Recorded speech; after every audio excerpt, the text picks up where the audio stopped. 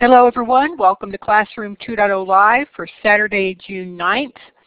Today our special guest is Kim Strobel, and her topic is Science of Happiness and its Impact on School Culture. Your co-moderators are Peggy George, I'm Lori Moffett, Tammy Moore, and Paula Noggle. Thanks to Tammy for doing closed captioning for us. I'm going to turn the mic over to Susie Higley, who will now introduce Kim and ask her the newbie question.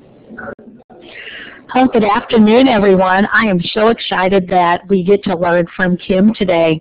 I have to tell you, the first time I heard about Kim, I was at an association meeting. We were talking about great keynote speakers, and someone said, Kim Strobel. I thought, well, now who's Kim Strobel? So I started looking up things about her, and then I watched Matt Miller's Ditch Summit video recordings over Christmas break, and Kim was one of them. And I thought, oh, this is fabulous. We have to get her for Classroom 2.0.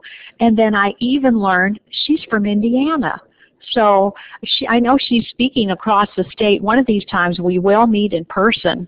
So Kim has a wealth of experience, and you will, just from hearing from her, she exudes positivity.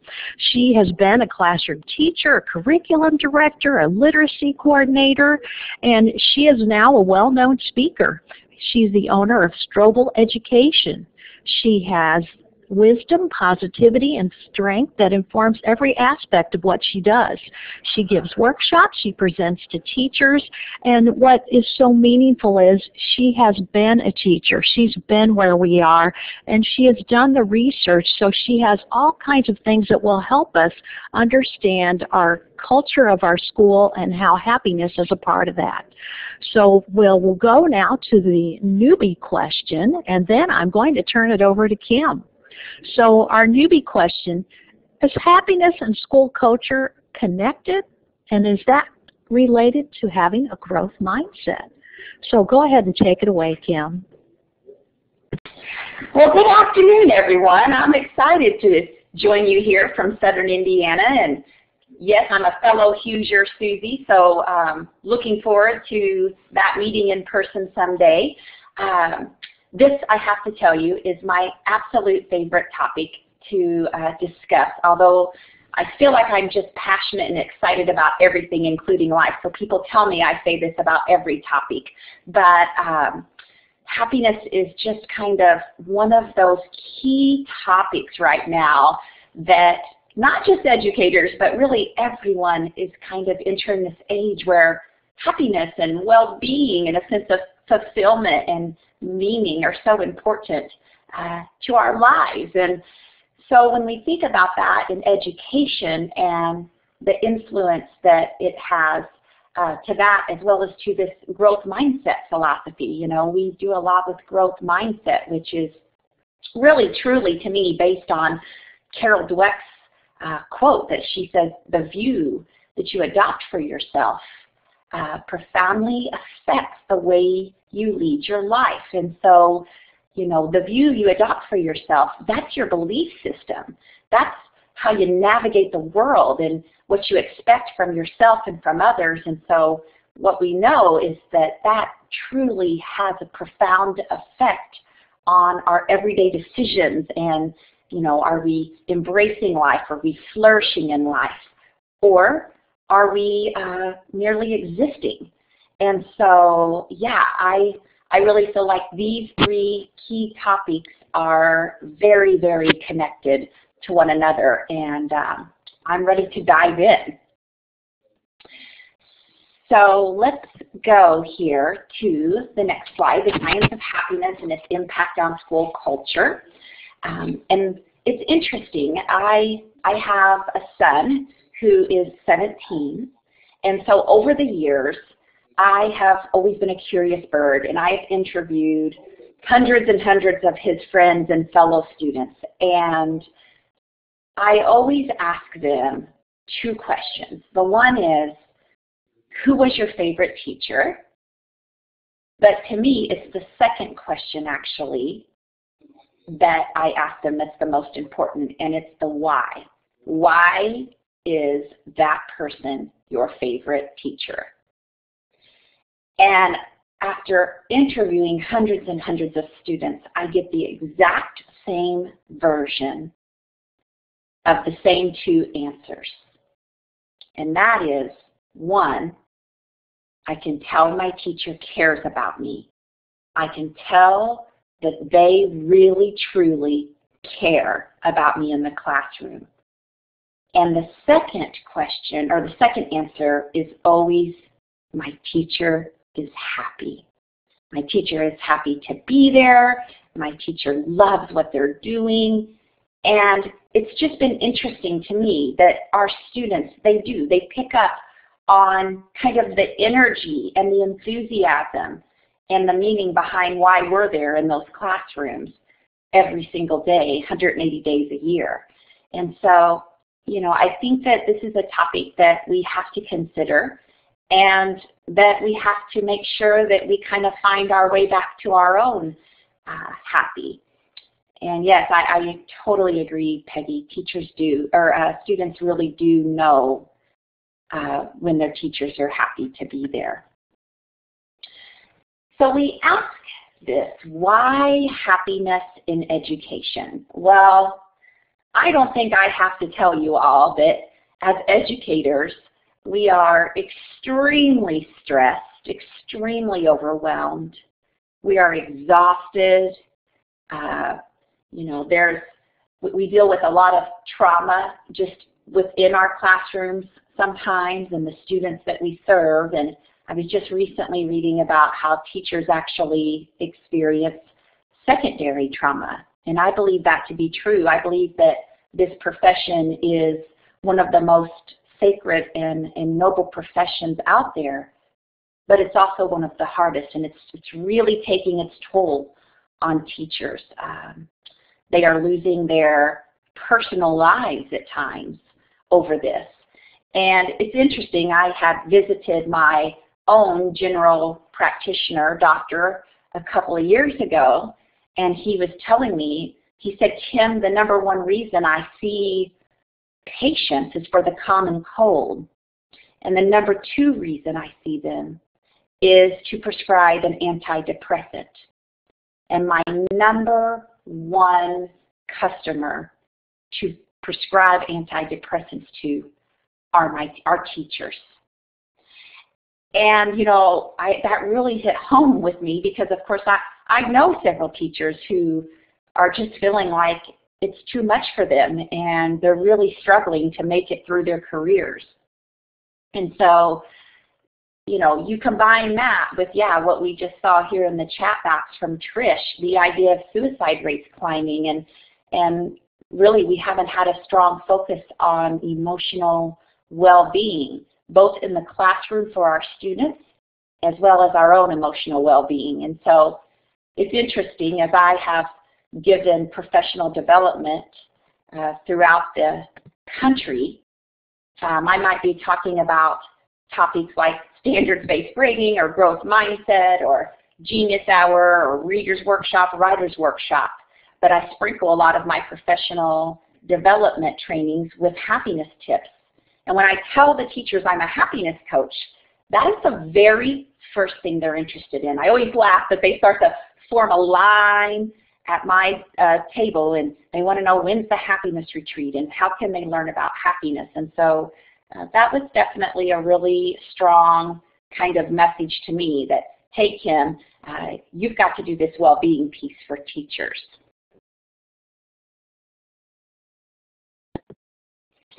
So let's dig into the happiness research, which again, that's a topic that I've studied for over 15 years, and there's a backstory to why and how I became a happiness coach, and we don't have time for that today, but to say the least, I've known darkness, I've known great fear, and I've also learned how to walk through it, and I've been able to walk through it because of the happiness research and some other things that I've done for myself over the years. But when you look at what makes a happiness level, or how comes certain people seem to kind of go through life joyful and inspired and positive, and others of us struggle and have to work at it.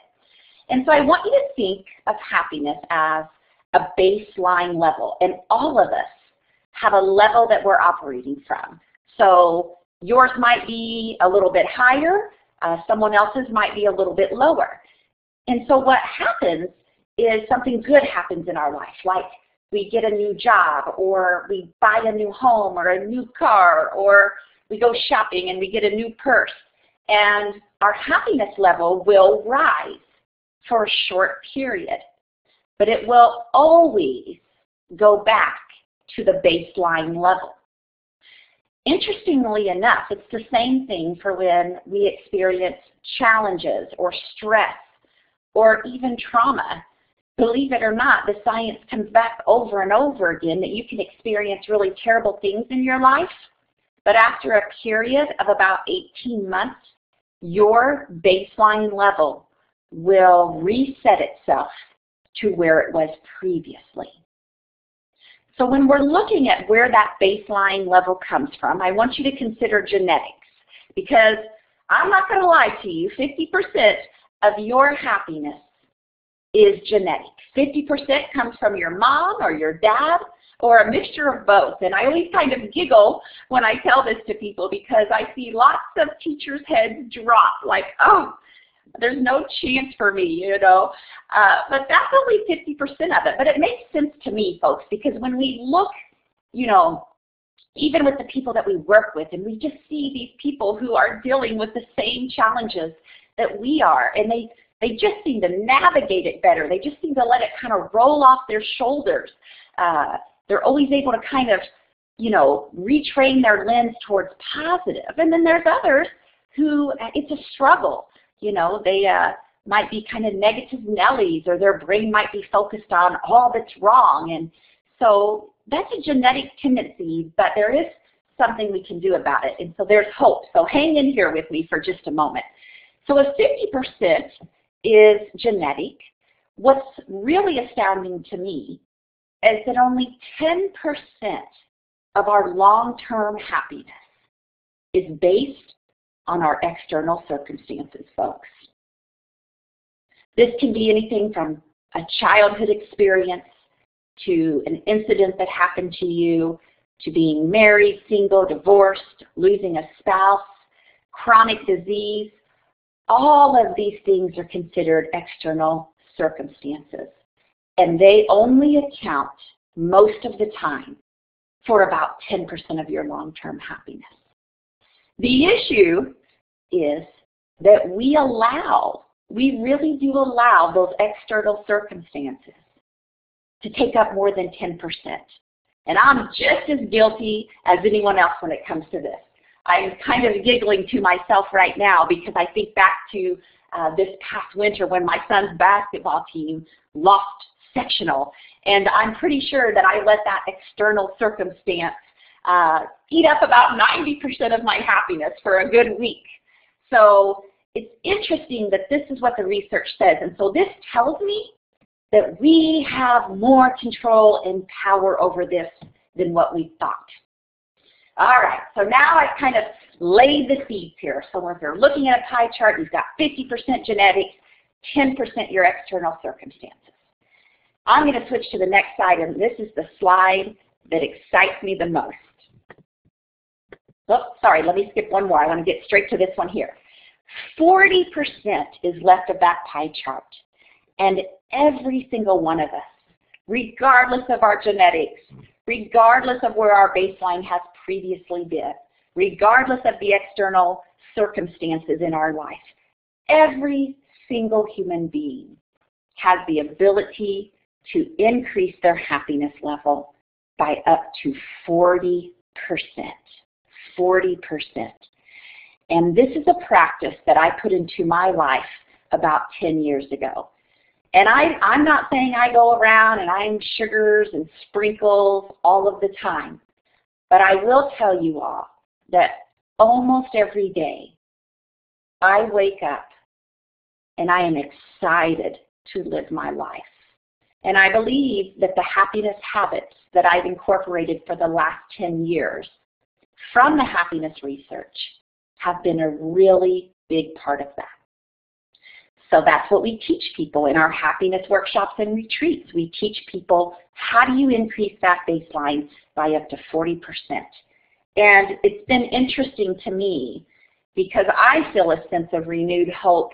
I know one of the #1 keynotes that I'm getting right now across the country is the one on the science of happiness. And I really appreciate that administrators are understanding that, hey, we've got to take care of our teachers. They need this well-being piece. They need to be able to get their life back. Yes, they need to show up every day and do the best job they can for our students, but they also have to have their personal well-being in check as well.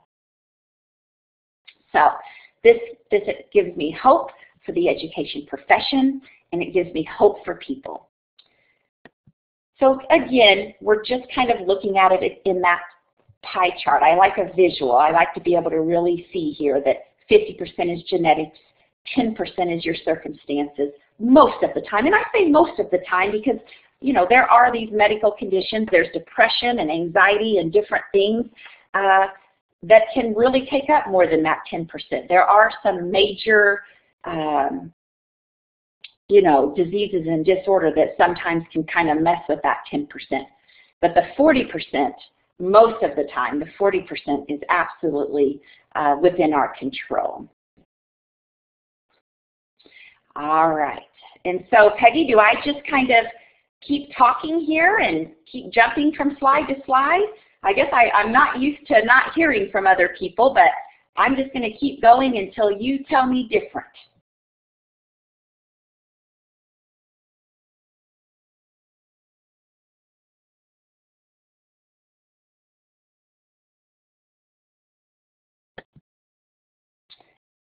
All right.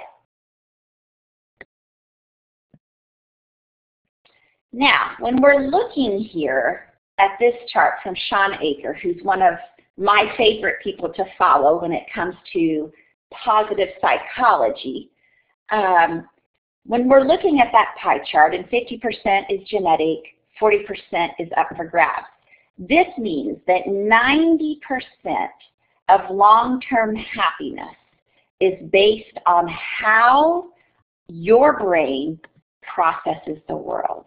And I want you just to think about that. 90% of long-term happiness is based on how our brains are processing the world. All right, so let's talk about the conventional happiness formula that has been around for decades and decades and decades. And it says this, that if you work hard, you will become successful. And once you become successful, you will then be happy. So we've kind of been under the idea that really our job is to go out and get a good job that hopefully makes us a lot of money. And we continue to climb the corporate ladder, so to speak. And as we climb that corporate ladder, we make more money, we buy more material things, we live in bigger houses, we drive better cars, and once we can accomplish those things, we will then be happy. Well, let me tell you what Sean Aker and positive psychology research has discovered is that this formula is actually backwards. What we really know is that success is not the key to happiness, that happiness is the key to success. If you love what you are doing, you will be successful. Here's what we know, that happiness does not lie on the other side of success. That actually when we can get your well-being in check, when we can get your happiness on first, that success actually lies after that. And so we've got to flip this formula. It is not about working harder first and becoming more successful, which then leads to happiness. It's about finding your happy now, even in the midst of what is going on. Being able to retrain your lens towards positive and see all that is good in your life, even though it may not be perfect, all that is good in your life now, and that success follows happiness. So yes, I love this quote too. We become more successful when we are happier and more positive. But also let me tell you this, folks, it's not wishful thinking, and even with me giving you the research today, and I'm going to give you some happiness habits, that's not going to up your happiness level. What I have found is that happiness has to be a practice. It has to be action-oriented, something that you are actually doing and practicing in your life. So we have to take action. We can't just know the research. We can't just know what makes us happier. We have to make it become a habit and a practice. And yes, Peggy, the happiness research does describe what they mean by success. And success means many different things to people. Believe it or not, it's not really tied to money. True success, I believe, and the happiness research talks about this, true success comes from having meaning and purpose in our lives, to having that sense that we are on a mission, that we are contributing to the greater good, that we have a sense of fulfillment in our life. The research comes back really that that's where you're going to get the most success in life, when you can tap in to that mission, that sense of fulfillment and meaning to our lives. So here's what else I like to discuss that comes from Sean Aker, and this is why now we get phone calls not just to come into schools, but I recently had a hospital that called me and said, hey, we want you to come train our upper level management team on happiness, because we have seen the research from Sean Aker that says this: your brain at positive is 31% more productive than your brain at negative, neutral, or stressed. Let's think about that for a minute. Let's think about that. When your brain is stressed, or your brain is negative, or even when it's at neutral, you are not going to be as productive. But when we can shift your brain to positive, then you can plan to see a 31% increase in productivity levels. And you know, this really speaks to me when it comes to teachers, because yeah, Susie, teachers need to know this, because I believe that most of our brains have been at negative, neutral, and stressed. And I believe that we've kind of sold our soul to our profession, and that we're there every evening, and we're there on the weekends, and we're missing some important things in our own family's lives because we feel like we can't stay above the fray in this profession. There's so much to do and so much to be accomplished. And teachers are mostly type A, and they want everything organized, and they want to do everything, and they want to do it really, really well. But what they don't realize is that by just really giving all of themselves to this profession, that they're actually losing their productivity on top of their personal lives. And so I think we have to get that back. I think we have to reclaim our joy, both in our personal lives, and when we can reclaim our joy in our personal lives, then that's going to have a huge effect on our professional life. And so I'm kind of on a mission here to retrain educators' brains and get them to positive and teach them how to do this. And yeah, thanks for posting that, Paula.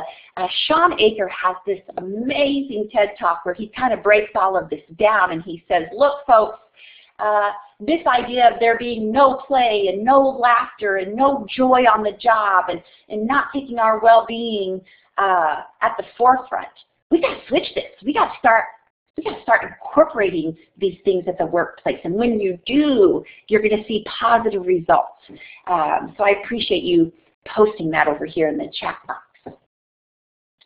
Well, why is this an issue? I think actually I just already hit upon that. It's an issue because we are struggling to find our so-called balance in this career, our balance as educators, and all kind of that is bestowed upon us. And we've really got to figure out how to show up and do the best job that we can but also to make sure that we're taking care of ourselves.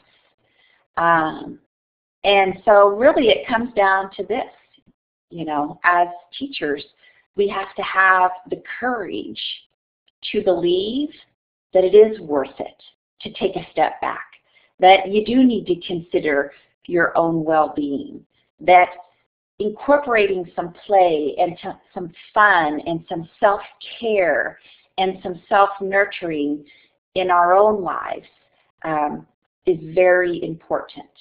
And so, yes, and I see here, Peggy, do I have any links I could share about what I'm doing in classrooms to support social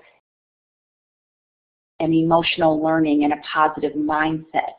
So it's interesting that you bring that up. I'm a big proponent of the growth mindset curriculum.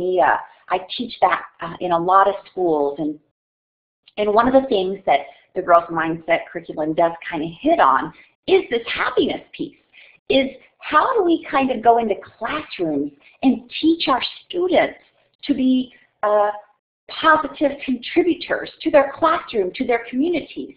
How do we teach students to value themselves enough to know that they are worth it, that they have a contribution to make, that what they have to say and do is of value? And so our growth mindset curriculum hits a lot on that social and emotional learning, and that idea of how do we teach kids a curriculum of happiness?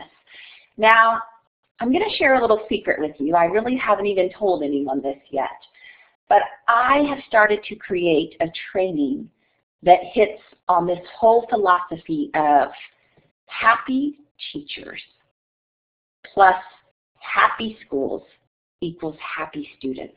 And I think that we've got to get back in touch with kind of that social curriculum. You know, yes, I'm big about the standards. I'm a former curriculum director. I think that there's a certain set of skills that our students need to be able to master. But I think just as important is this whole social and emotional learning component. I think that's as important and maybe even more important than our standards.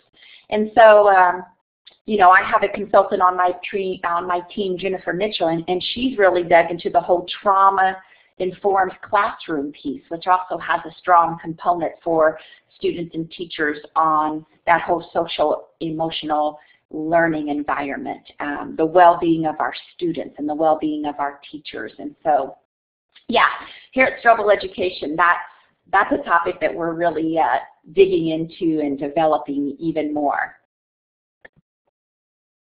All right, so here's what I have to say, folks. We've got to quit missing those magical moments. I'll be the first to admit that everything I do is fast. I talk fast, I move fast, I struggle to sit still. I have a to-do list, it seems like, every single day that I'm trying to accomplish. And so I really have to work on that whole idea of not missing the magic of the moment, of really being present in my own life. And I've got some things that I do that really do help me accomplish that. But I think that, you know, there are so many magical moments that are happening on a daily basis. And so if we can take some time to breathe and to allow ourselves to really pay attention to these little bitty things in our lives that are actually really big things. So let's talk about the MED. I heard my good friend Matt Miller talking about this, and it's a topic that I talk about too, and it just continued to resonate with me because I have teachers say, I love what you're saying, Kim Strobel. I don't know how to do it. I don't know what to take off my plate. I'm afraid to not do something or to leave my desk undone at the end of the day. And so what we talk about is this idea of the minimum effective dosage. And so I like to kind of create the analogy like Matt does, you know, boiling water. You boil water at 212 degrees. There's no need to boil it at 236 or 272. You know, the boiling point is 212. And so I think it's the same thing for teachers, and it kind of relates back to that productivity quote, you know, that you're more productive when your brain's at positive. And so what we have to really figure out is, what is the minimum effective dosage? What is good enough? And again, boy, this is a hard one for teachers, you know, those type A, OCD, perfectionistic in nature. You know, we're hard workers, and we want all of our ducks in a row, and I think it's an admirable trait, and we're workhorses, and we're trying to do right by kids.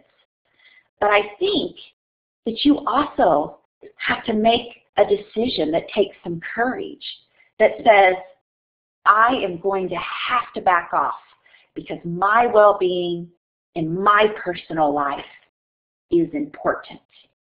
You know, makes me think back to a teacher that I was talking to last year, and she's a grandmother now, and she's still in the classroom. And she said, look, if there's one piece of advice I'd give to younger teachers, she said, I would tell them to leave the classroom by 4 p.m. and go home. She said personally she would do anything to get those hours back that she spent till 6 or 7 p.m. working in her classroom when her small children were at home. And so sometimes I think that we just need to be given permission. We need to be given permission to take our life back. Yes, we want to step in our classrooms. We want to do our best. But when we can get our well-being in check, our productivity levels will be higher. And when they're higher, then we're doing even better things in the classroom.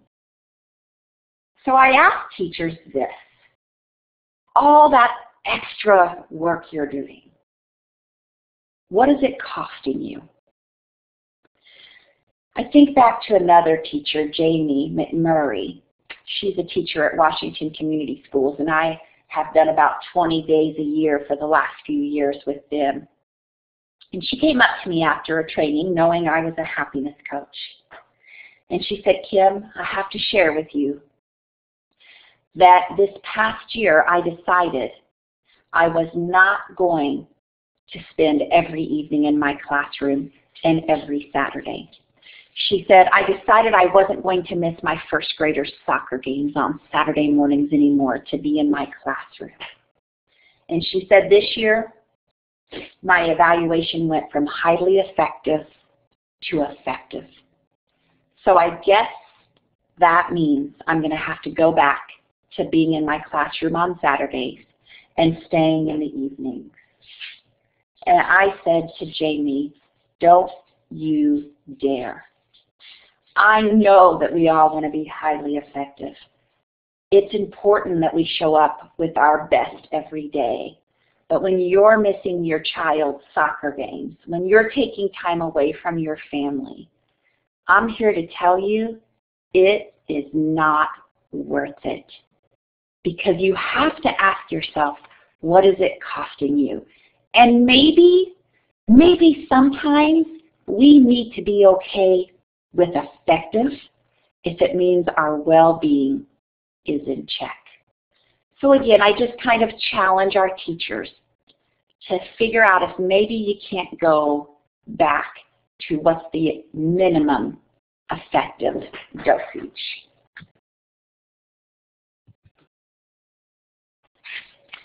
All right.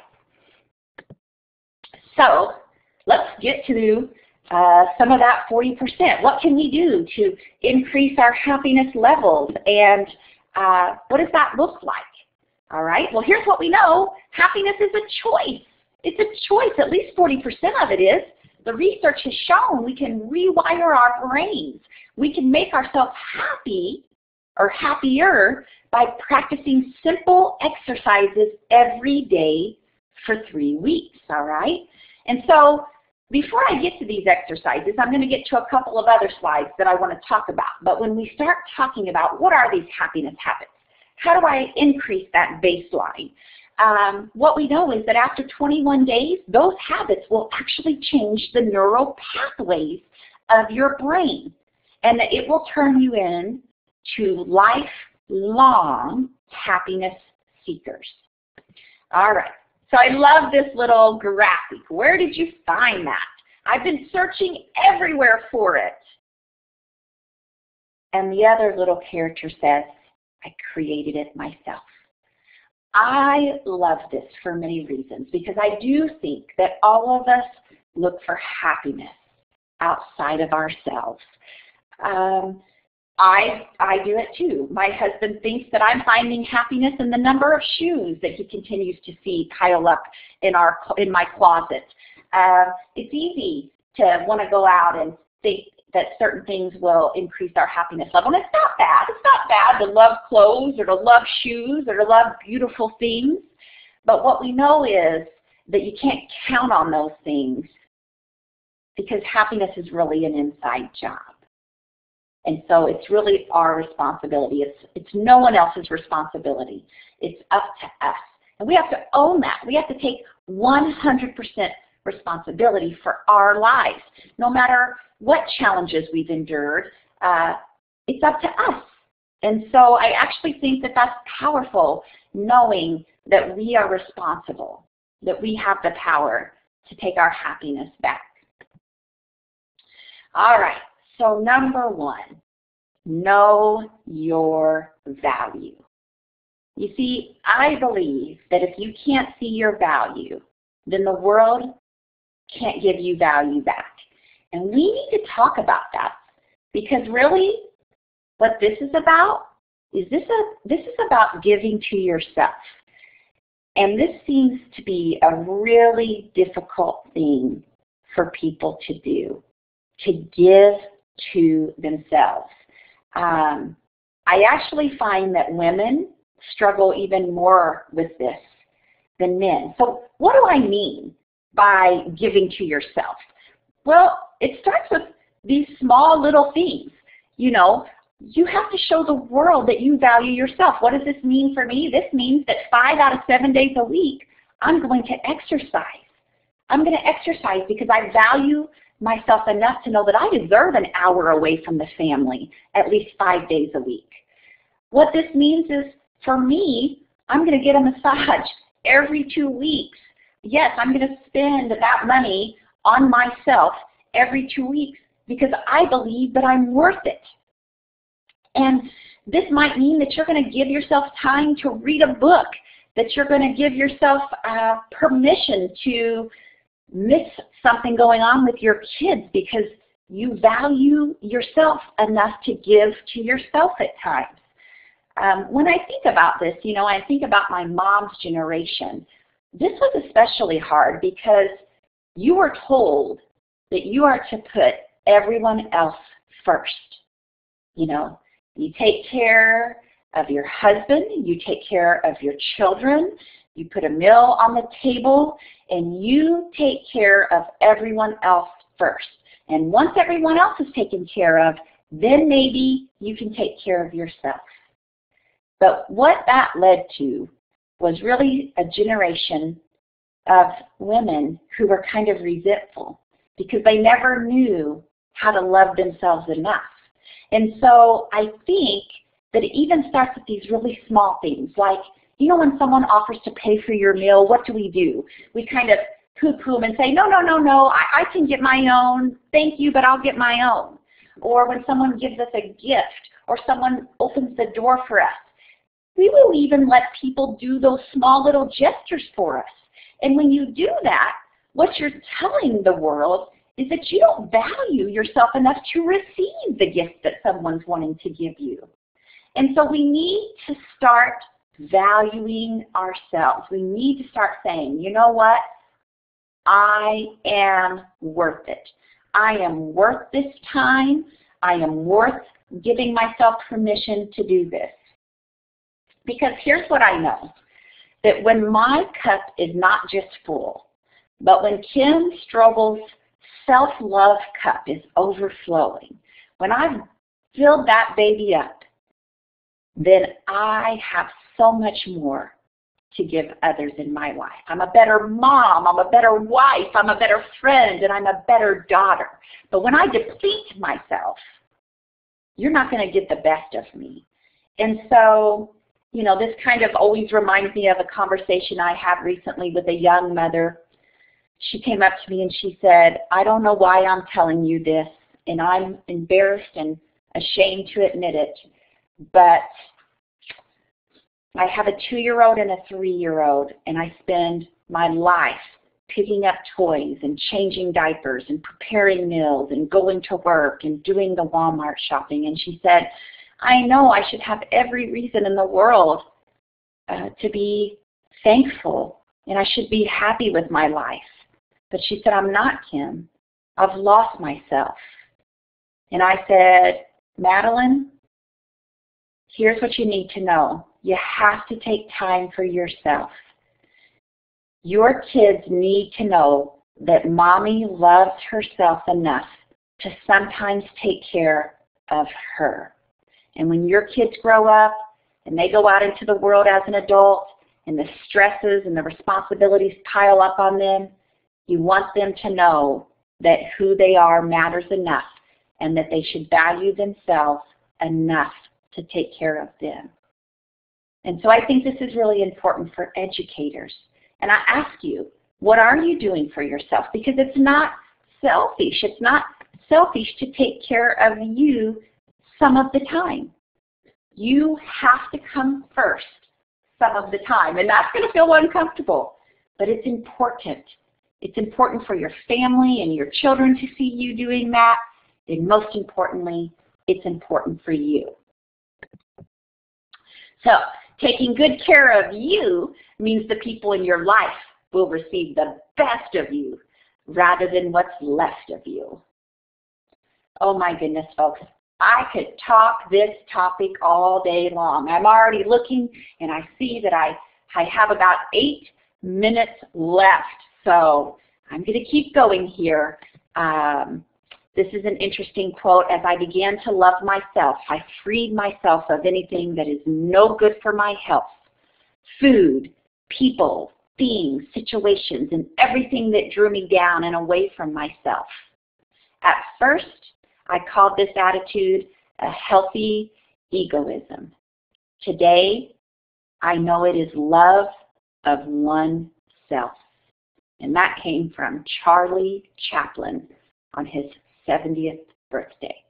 So again, put the oxygen mask on yourself first. It's just like they tell you on the airplane. Don't you dare turn to that little kid next to you and put the oxygen mask on them first. You put it on yourself, then you'll be able to take care of everyone else. Yeah, such a powerful quote. All right. Oh, good, Trish. I'm so glad you like that. Yes, the airplane analogy is spot on. All right, so let's get to number 2, play and laughter. Play and laughter. Well, let me tell you, as I've done the happiness research, I was reading where Lee Iacocca, who was the big CEO, I believe, of the Chrysler Corporation back in the day, actually had laughter as a disciplinary offense. If he came across you working on the assembly line and you were laughing, it was a disciplinary offense. Well, let me tell you what, folks. Our landscape is changing. We know that play and laughter is as important to our students and our children as it is to us adults, that we too need opportunities to play in our own life. And play might look different to all of you. Play might be reading a book. Play may be, for me, it's chasing my 4 dogs around the house in a game of hide and seek, you know. But I think that play is important. And Stuart Brown, he wrote a book called Play, how it shapes the brain, opens the imagination, and invigorates the soul. And let me tell you what, play is missing from our classrooms.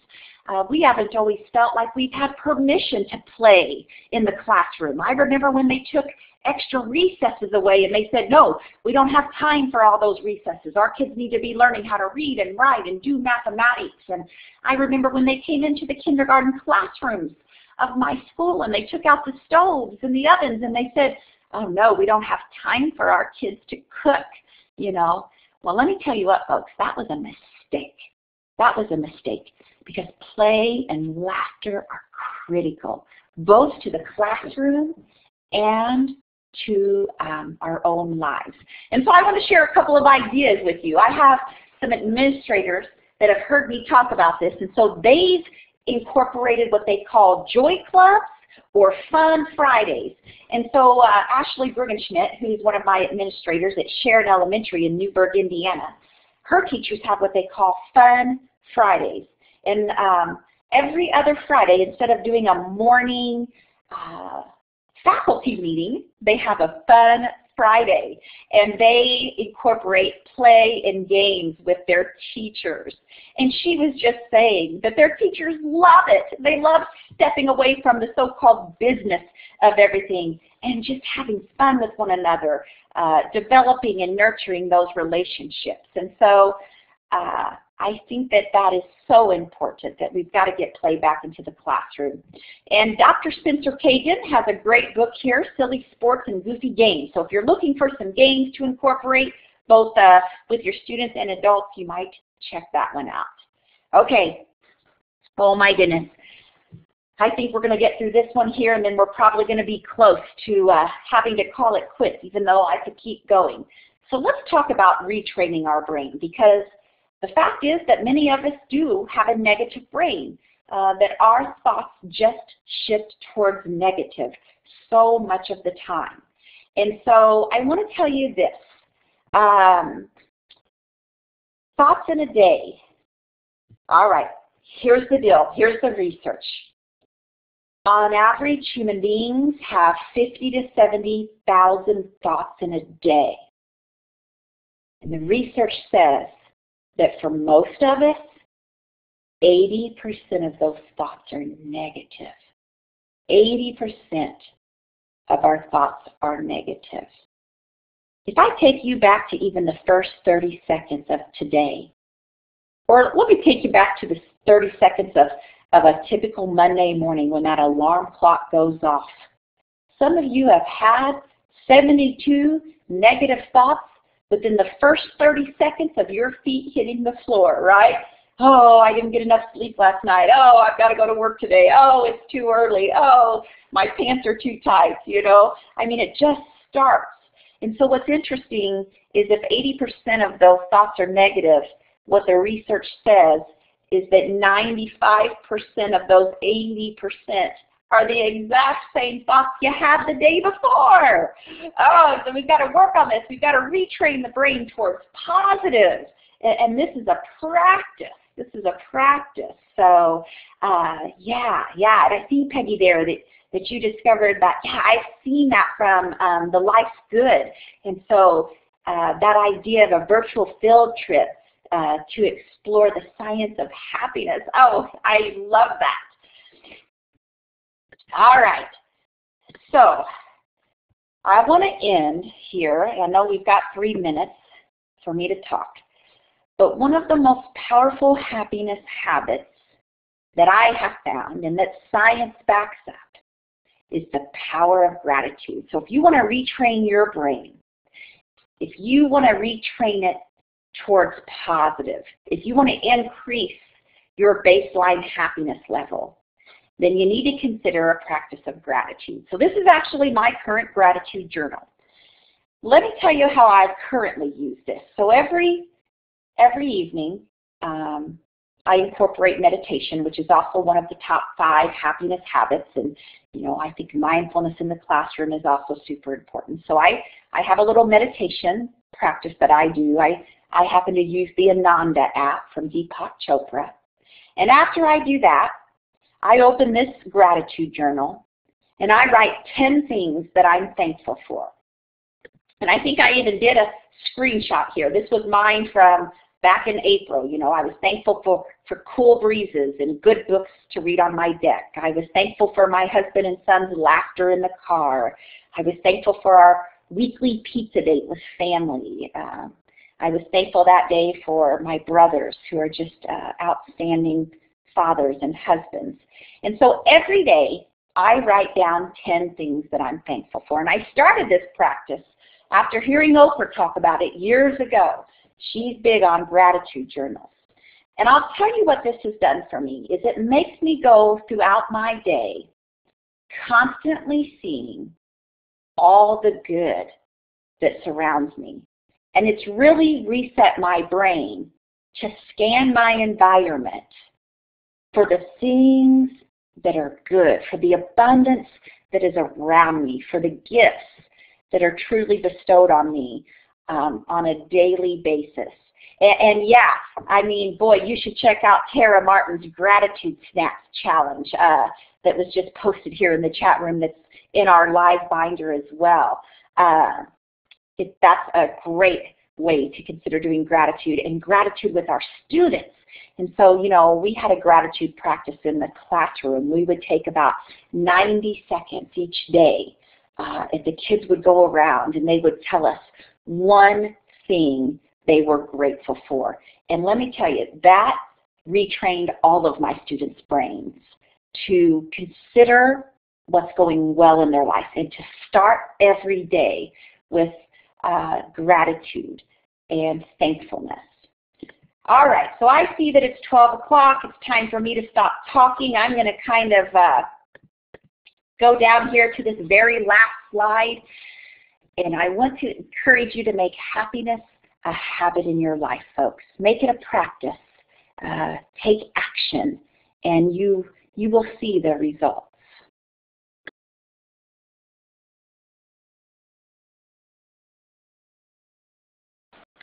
Thanks so much, Kim.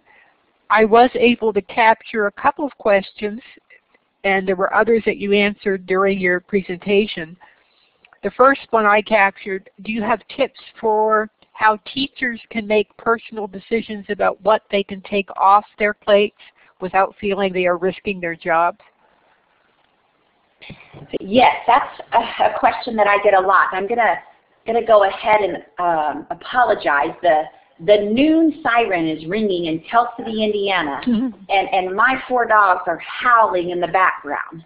So if you hear any howling, it's the 4 Strobel dogs that are singing to the tune of the siren.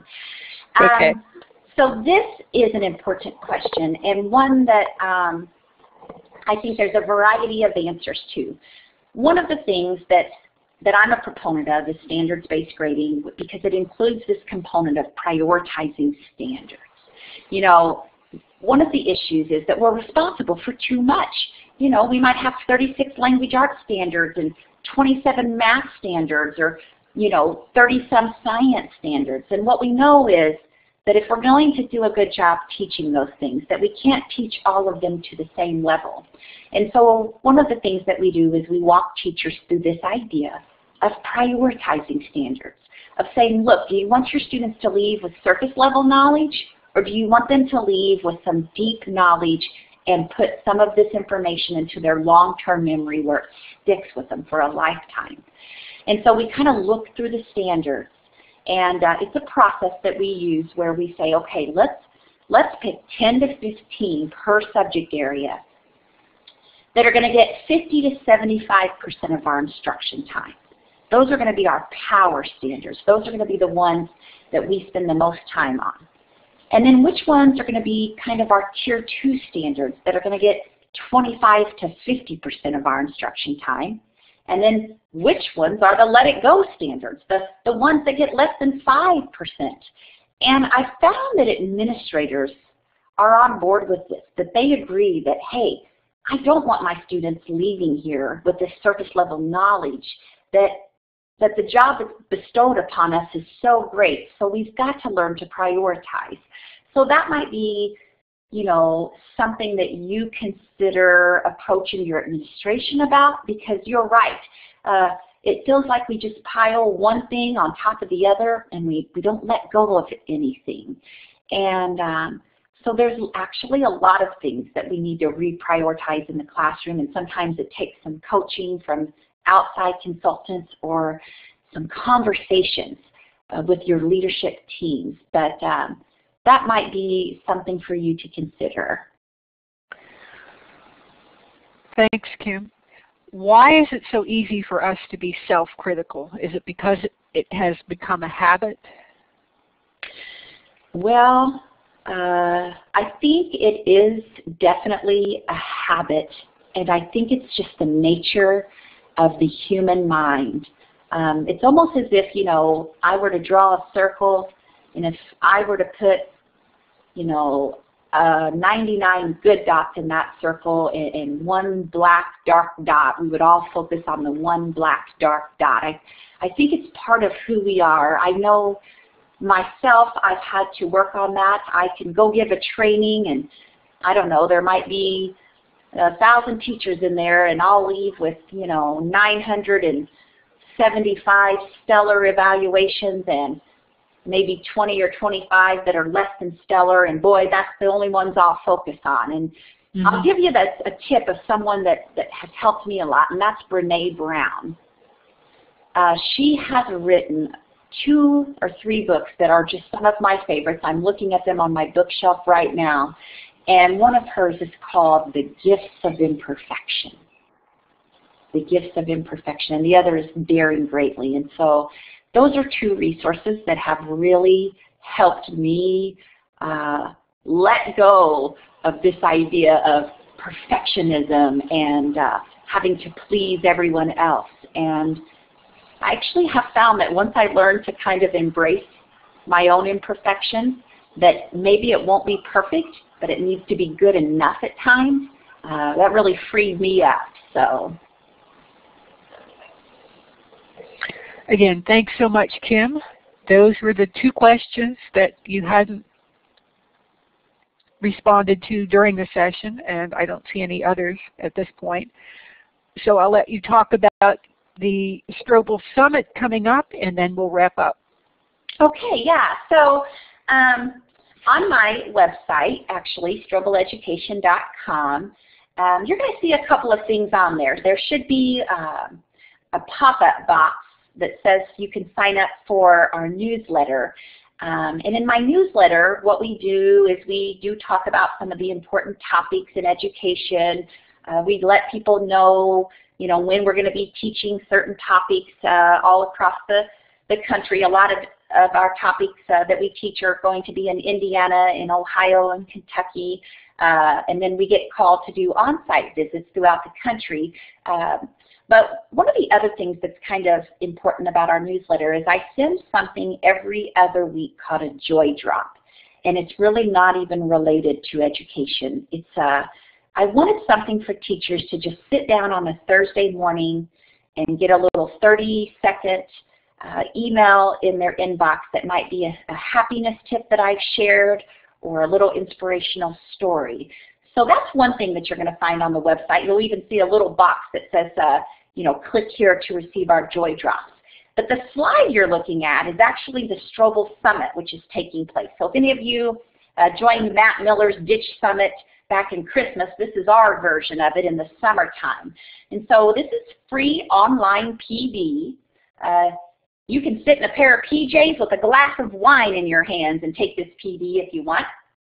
We're going to release it July 11th, and what I've done is I've interviewed 6 pioneer educators. They're going to talk about different topics, and each of them is about an hour long. It's completely free to educators, and you once you watch it, you can download your professional growth point certificate so you can earn up to 6 hours. We're going to release 1 per day starting July 11th for 6 days in a row, and we're going to leave it open for 3 weeks. So if you're on vacation that week, no worries, you can hit the 6 free sessions the next week. But this is just our kind of idea for giving away some free PD and letting our teachers know that we really do value them. And then giving them these tips, you know, kind of opening their eyes to the idea of growth mindset or genius hour or some of these kind of hot topics. We've got Hal Bowman doing a session. He's the Teach Like a Rock Star guy down in Texas, and he's going to talk about the importance of relationships. And Matt Miller is going to talk about ditching that homework and several others. So if you're interested, on our website, you can see there's a little link there, or you can find it here in our notes where you can register for the summit if you're interested in some free PD this summer. And yeah, the videos will just be available for 3 weeks and then they'll be taken down. So, but you will have 3 weeks to watch. So we hope that you join us for that. Oh, great, Paula! I'm glad that you registered. Yeah, we actually, I think we have about 4,000 people from around the world who have registered to take this. So we're happy to offer it. Again, thanks so much, Kim. I'm going to turn the mic over to Peggy, who will tell us what's coming up next. Thank you so much, Kim. What an inspiring way to start our day and actually to change our thinking about next year and how things can be different. We are so inspired. Thanks so much for sharing with us. And I am so happy we have this recording so that people that couldn't join us this morning will get to hear you whenever they can tune in. So thanks a lot. Everyone, we just have one more webinar before our summer break, and we need and want every one of you to join us for our open mic show next Saturday. It's become a tradition for us, and it is so much fun to have everyone come, get on the mic, talk about your summer bucket list. We got lots of categories to talk about, so there's bound to be something, you'll have something to share, whether it's travel, whether it's reading new books, whether it's spending time at the beach, anything that you could share with us. And we're going to provide some incentives. We have some great prizes for people who come and take the mic. So start thinking about what you'd like to share. There's a sign-up sheet on our website, and we'll be tweeting it out again. And plan to come, get on the mic, share it with your friends, invite them to come and get on the webinar and take the mic, because they have a great chance of winning some awesome prizes. And then we'll take our break from ISTE through the end of July, and then we'll return on August 4th.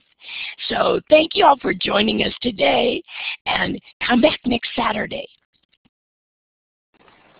Thanks, Peggy. The Learning Revolution Project is Steve Hargadon's latest. He's gathered all his PD resources in one place, including Host Your Own Webinar, where you can sign up for a Collaborate session, and as long as it's open to the public, it is free. You can nominate a featured teacher at this link or from within the live binder. You can nominate yourself as a featured teacher of the month.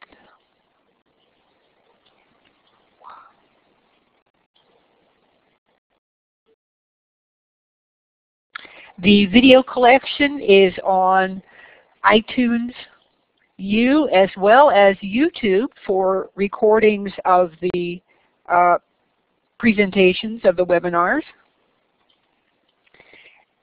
When you exit the session and complete the survey, which is on the next slide, you can request a professional development certificate. It now prints out with your name, and you get these thanks to Patty Ruffing. When you exit the session, this survey link should appear. If it doesn't, you can take the link from the chat or from within the live binder. Again, special thanks to Kim Strobel, to Steve Hargadon, the founder of Classroom 2.0, Future of Education and the Learning Revolution, to Blackboard Collaborate for our webinar platform, and to everyone who participated in the show today. Thanks so much for coming.